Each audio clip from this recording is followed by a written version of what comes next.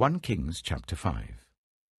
When Hiram, king of Tyre, heard that Solomon had been anointed king to succeed his father David, he sent his envoys to Solomon, because he had always been on friendly terms with David. Solomon sent back this message to Hiram. You know that because of the wars waged against my father David from all sides, he could not build a temple for the name of the Lord his God until the Lord put his enemies under his feet. But now the Lord my God has given me rest on every side, and there is no adversary or disaster. I intend therefore to build a temple for the name of the Lord my God, as the Lord told my father David when he said, Your son, whom I will put on the throne in your place, will build the temple for my name. So give orders that cedars of Lebanon be cut for me. My men will work with yours, and I will pay you for your men whatever wages you set. You know that we have no one so skilled in felling timber as the Sidonians. When Hiram heard Solomon's message, he was greatly pleased, and said, Praise be to the Lord today, for he has given David a wise son to rule over this great nation. So Hiram sent word to Solomon, I have received the message you sent me, and will do all you want in providing the cedar and the juniper logs. My men will haul them down from Lebanon to the Mediterranean Sea, and I will float them as rafts by sea to the place you specify. There I will separate them, and you can take them away. And you are to grant my wish by providing food for my royal household. In this way, Hiram kept Solomon supplied with all the cedar and juniper logs he wanted, and Solomon gave Hiram 20,000 cores of wheat as food for his household, in addition to 20,000 baths of pressed olive oil. Solomon continued to do this for Hiram year after year. The Lord gave Solomon wisdom, just as he had promised him. There were peaceful relations between Hiram and Solomon, and the two of them made a treaty. King Solomon conscripted laborers from all Israel, 30,000 men. He sent them off to Lebanon in shifts of 10,000 a month, so that they spent 1 month in Lebanon and 2 months at home. Adoniram was in charge of the forced labor.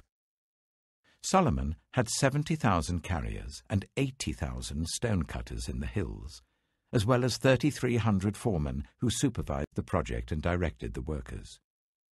At the king's command, they removed from the quarry large blocks of high-grade stone to provide a foundation of dressed stone for the temple. The craftsmen of Solomon and Hiram and workers from Byblos cut and prepared the timber and stone for the building of the temple. 1 Kings chapter 6.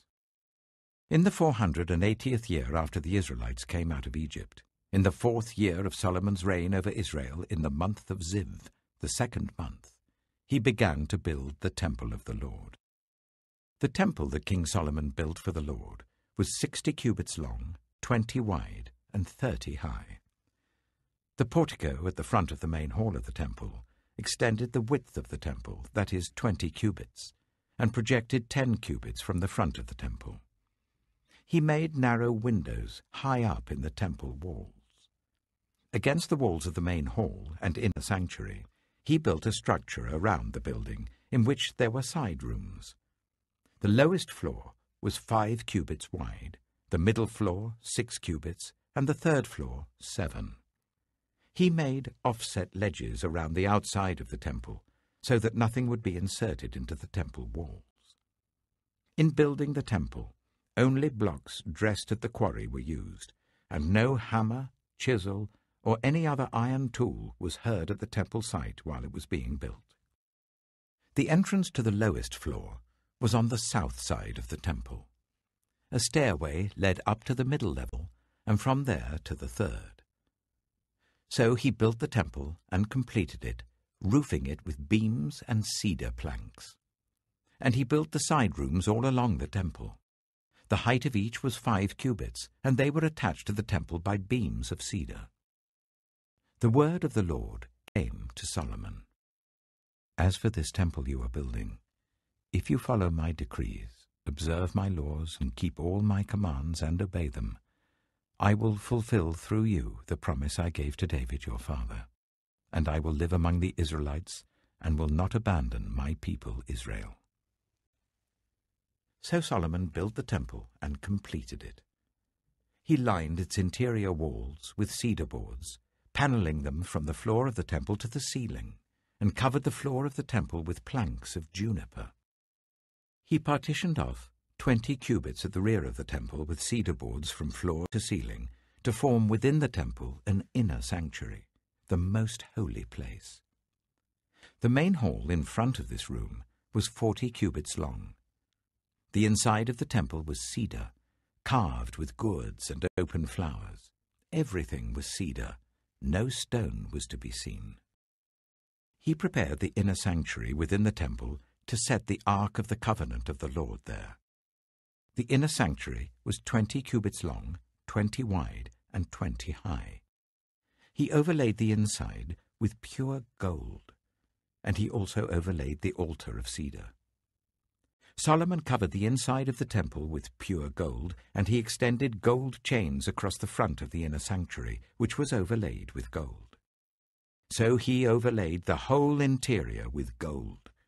He also overlaid with gold the altar that belonged to the inner sanctuary. For the inner sanctuary, he made a pair of cherubim out of olive wood, each 10 cubits high. One wing of the first cherub was 5 cubits long, and the other wing 5 cubits, 10 cubits from wingtip to wingtip. The second cherub also measured 10 cubits, for the 2 cherubim were identical in size and shape. The height of each cherub was 10 cubits. He placed the cherubim inside the innermost room of the temple with their wings spread out. The wing of one cherub touched one wall, while the wing of the other touched the other wall, and their wings touched each other in the middle of the room. He overlaid the cherubim with gold. On the walls all round the temple, in both the inner and the outer rooms, he carved cherubim, palm trees, and open flowers. He also covered the floors of both the inner and outer rooms of the temple with gold. For the entrance to the inner sanctuary, he made doors out of olive wood that were 1/5 of the width of the sanctuary. And on the 2 olive wood doors he carved cherubim, palm trees, and open flowers, and overlaid the cherubim and palm trees with hammered gold. In the same way, for the entrance to the main hall, he made door frames out of olive wood that were 1/4 of the width of the hall. He also made 2 doors out of juniper wood, each having 2 leaves that turned in sockets. He carved cherubim, palm trees, and open flowers on them, and overlaid them with gold, hammered evenly over the carvings. And he built the inner courtyard of 3 courses of dressed stone and 1 course of trimmed cedar beams. The foundation of the temple of the Lord was laid in the 4th year, in the month of Ziv. In the 11th year, in the month of Bul, the 8th month, the temple was finished in all its details according to its specifications. He had spent 7 years building it. John chapter 15. I am the true vine, and my Father is the gardener. He cuts off every branch in me that bears no fruit, while every branch that does bear fruit he prunes, so that it will be even more fruitful. You are already clean because of the word I've spoken to you. Remain in me, as I also remain in you. No branch can bear fruit by itself. It must remain in the vine. Neither can you bear fruit unless you remain in me. I am the vine. You are the branches. If you remain in me and I in you, you will bear much fruit. Apart from me, you can do nothing. If you do not remain in me, you are like a branch that is thrown away and withers. Such branches are picked up, thrown into the fire, and burned. If you remain in me, and my words remain in you, ask whatever you wish, and it will be done for you. This is to my Father's glory, that you bear much fruit, showing yourselves to be my disciples. As the Father has loved me, so have I loved you. Now remain in my love. If you keep my commands, you will remain in my love, just as I have kept my Father's commands and remain in his love. I have told you this so that my joy may be in you and that your joy may be complete. My command is this: love each other as I have loved you. Greater love has no one than this, to lay down one's life for one's friends. You are my friends if you do what I command. I no longer call you servants, because a servant does not know his master's business. Instead, I have called you friends, for everything that I learned from my Father I have made known to you. You did not choose me, but I chose you and appointed you, so that you might go and bear fruit, fruit that will last, and so that whatever you ask in my name, the Father will give you. This is my command: love each other. If the world hates you, keep in mind that it hated me first. If you belonged to the world, it would love you as its own. As it is, you do not belong to the world, but I have chosen you out of the world. That is why the world hates you. Remember what I told you: a servant is not greater than his master. If they persecuted me, they will persecute you also. If they obeyed my teaching, they will obey yours also. They will treat you this way because of my name, for they do not know the one who sent me. If I had not come and spoken to them, they would not be guilty of sin, but now they have no excuse for their sin. Whoever hates me hates my Father as well. If I had not done among them the works no one else did, they would not be guilty of sin. As it is, they have seen, and yet they have hated both me and my Father. But this is to fulfill what is written in their law: they hated me without reason. When the Advocate comes, whom I will send to you from the Father, the Spirit of truth who goes out from the Father, he will testify about me. And you also must testify, for you have been with me from the beginning. Psalm 117. Praise the Lord, all you nations. Extol him, all you peoples. For great is his love towards us, and the faithfulness of the Lord endures forever. Praise the Lord. Proverbs chapter 24. Saying 20. Do not envy the wicked, do not desire their company. For their hearts plot violence, and their lips talk about making trouble. Saying 21. By wisdom a house is built, and through understanding it is established. Through knowledge its rooms are filled with rare and beautiful treasures. Saying 22. The wise prevail through great power, and those who have knowledge muster their strength.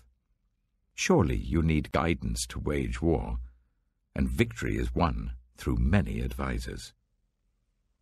Saying 23. Wisdom is too high for fools. In the assembly at the gate they must not open their mouths. Saying 24. Whoever plots evil will be known as a schemer. The schemes of folly are sin, and people detest a mocker. Saying 25. If you falter in a time of trouble, how small is your strength? Rescue those being led away to death, hold back those staggering towards slaughter. If you say, but we knew nothing about this, does not he who weighs the heart perceive it? Does not he who guards your life know it? Will he not repay everyone according to what they have done? Saying 26. Eat honey, my son, for it is good. Honey from the comb is sweet to your taste. Know also that wisdom is like honey for you. If you find it, there is a future hope for you, and your hope will not be cut off. Saying 27. Do not lurk like a thief near the house of the righteous. Do not plunder their dwelling place. For though the righteous fall 7 times, they rise again, but the wicked stumble when calamity strikes. Saying 28. Do not gloat when your enemy falls. When they stumble, do not let your heart rejoice, or the Lord will see and disapprove and turn his wrath away from them. Saying 29. Do not fret because of evildoers, or be envious of the wicked, for the evildoer has no future hope, and the lamp of the wicked will be snuffed out. Saying 30. Fear the Lord and the King, my son, and do not join with rebellious officials, for those two will send sudden destruction on them, and who knows what calamities they can bring. These also are sayings of the wise. To show partiality in judging is not good. Whoever says to the guilty, "You are innocent," will be cursed by peoples and denounced by nations. But it will go well with those who convict the guilty, and rich blessing will come on them. An honest answer is like a kiss on the lips. Put your outdoor work in order and get your fields ready. After that, build your house. Do not testify against your neighbor without cause. Would you use your lips to mislead? Do not say, "I'll do to them as they have done to me. I'll pay them back for what they did." I went past the field of a sluggard, past the vineyard of someone who has no sense. Thorns had come up everywhere, the ground was covered with weeds, and the stone wall was in ruins. I applied my heart to what I observed, and learned a lesson from what I saw. A little sleep, a little slumber, a little folding of the hands to rest, and poverty will come on you like a thief, and scarcity like an armed man.